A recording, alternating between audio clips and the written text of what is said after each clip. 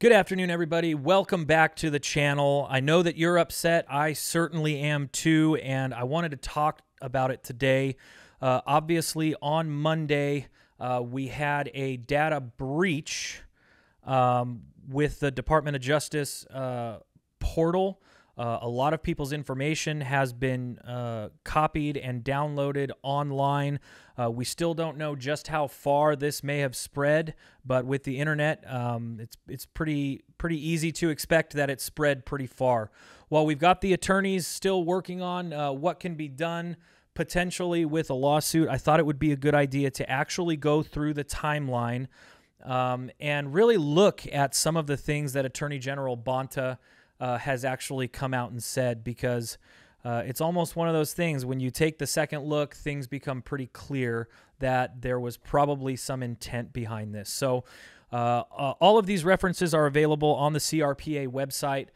Just looking at this one, the timeline here, we got on June 27th, the Attorney General came out and said that he was going to be releasing more information via the Department of Justice dashboard portal, with the data live immediately following that announcement. And basically what he said is that this was meant to increase transparency and to increase public trust.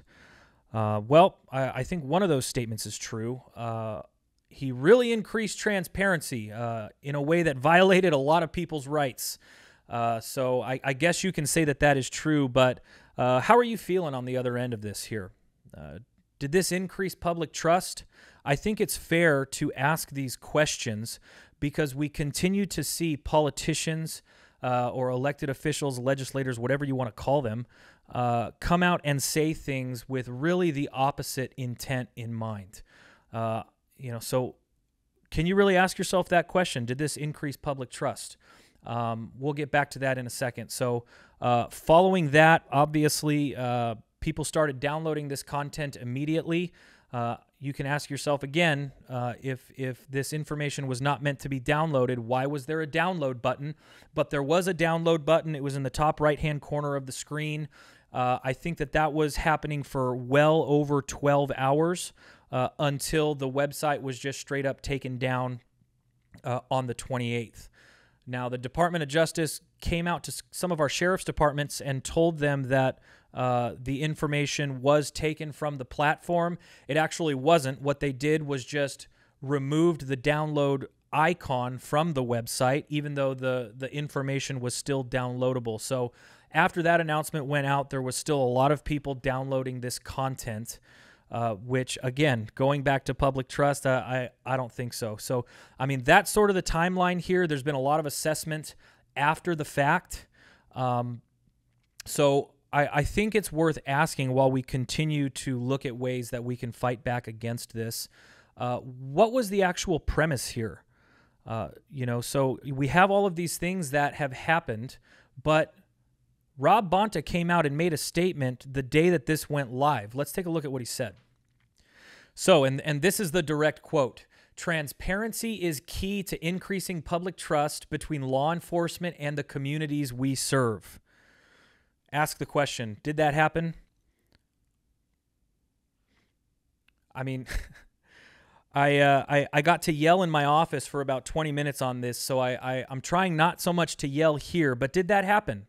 Was our government successful in increasing public trust? I think we've got a failure here. Let's read more. As news of tragic mass shootings continue to dominate the news cycle, leaving many with feelings of fear and uncertainty. Okay, so it's starting to come out. We must do everything we can to prevent gun violence. One of the continued priorities is to better provide information needed to help advance efforts that strengthen Californians' common sense gun law. Bang! Here we are again. I made a video about this a few days ago. These people do not know how to legislate without a crisis. Okay? I mean, really, take a look at this sentence. What is he actually saying?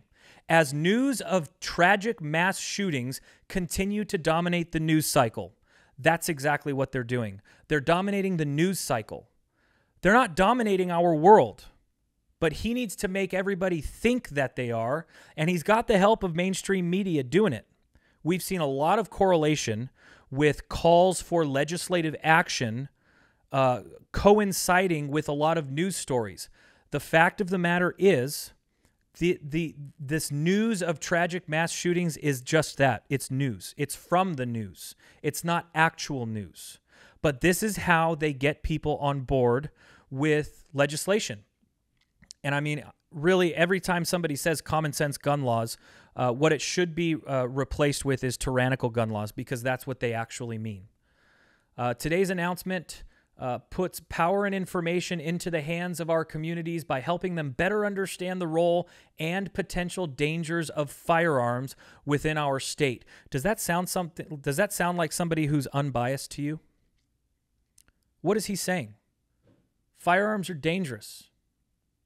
You know, the last time I checked, this country was founded on the premise that we had God-given rights, and part of those God-given rights was to be able to protect ourselves, namely the Second Amendment, naming firearms as one of those things. Do they ever talk about the statistics on how firearms are a good thing? Do they ever talk about how it is purported to have between 800,000 and 2 million defensive handgun uses in the nation per year?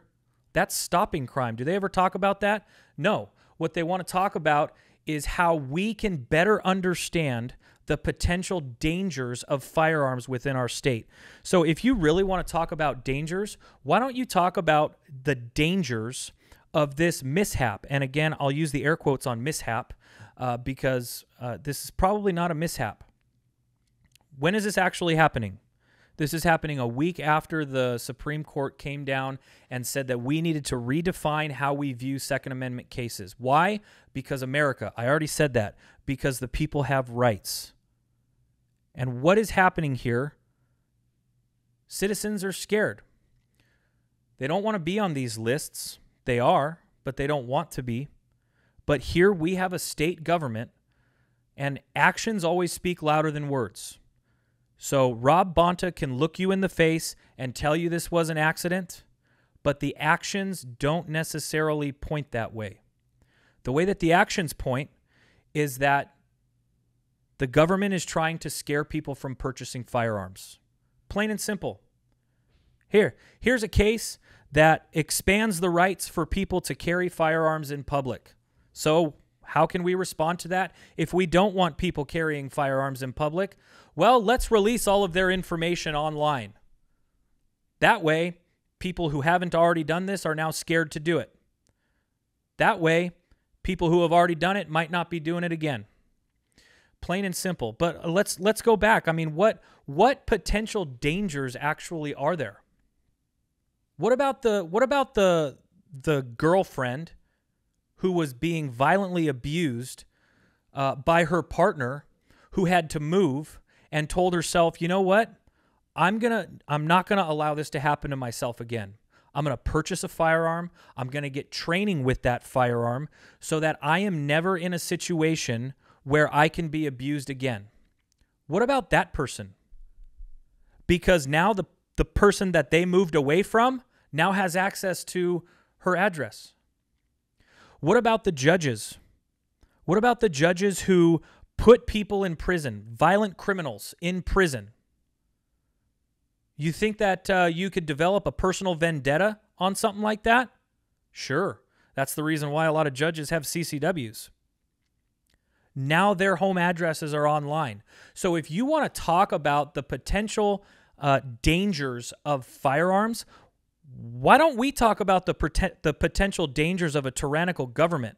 Because we're seeing them live right now. But just for giggles, let's see what they were actually going to put on that website. So they're putting data for dealer records of sales, gun violence restraining orders, concealed carry weapons permits, firearm safety certificates, assault weapons, and a roster of certified handguns. Who is going to read statistics on those things and feel more or less safe after they read them? Nobody. This is propaganda. This is allow me to give you my statistics that we see so often being doctored so that I can convince you to elect me next term. Or I can convince you to not throw a tantrum when I take your rights away with more gun laws. And you know what? The proof is right here. Let's look at the next paragraph. The research supports this strategy. This is talking about GVROs. The research supports this strategy. I want you to think about that statement. This year, University of California, Davis published a report indicating that GVROs prevented approximately 58 mass shootings in California between 2016 and 2018. Now, if you're having a conversation with me in private and you tell me that you prevented 58 mass shootings, you could call me facetious, but I would look at you and say, well, I picked up a banana peel off the ground the other day, so I prevented somebody from slipping, breaking their neck. Then you kind of look back at me and say, well, really? I mean, that's kind of what I'm saying here is, really? How do you know that you prevented 58 mass shootings? By taking people's guns. The only thing that you can actually state here is that you took people's guns away. And what is that? What is that Captain America quote from Civil War? Everybody who's tried to end a war before it starts, there are always innocent people die every time. Kind of the same thing. You're starting a war here before a crime happens. There is no way that people's rights aren't being violated. However, we need to help people understand Rob Bonta doesn't expect us to read. Rob Bonta expects us to see this and says the research supports the strategy. He gives you the title of the university. He links a report. He links an article so that prevented approximately 58 mass shootings is in blue. That means you know it goes somewhere. He's expecting you not to read it. So let's read it. And oh my goodness. So what this links you to is a Miami Herald article. And you don't even have to get 5 paragraphs into the article to read this. While researchers can't know if any of the threatened mass shootings would have been carried out, this data are a testament still to red flag laws' effectiveness. Is that arrogance? I would say yeah. Rob Bonta and the Attorney General's office is so arrogant to think that they can link an article disproving what they're saying to their memorandum to the people. What does he say in that statement? He says that the data supports these red flag laws. Then he links an article saying that you can't know. I think the more and more obvious that this becomes is that Attorney General Rob Bonta should be held accountable for his mistakes. I think his entire office should be held accountable for his mistakes. It's time to remove him from office, folks. Like, plain and simple. We cannot allow these people to threaten our lives, and that is exactly what he has done. He may not be the person that pushed the button, but he should be responsible for his office. If you go to the CRPA website right now, you can sign a petition to demand the resignation of Attorney General Rob Bonta. Please go and visit the website. Like I said earlier, all of these sources are also available on our website via the docs landing page. Give that a look. We will continue to update it there. It is time to hold these people accountable. So make sure and visit the website. Make sure and sign it. Let's get this joker out of office.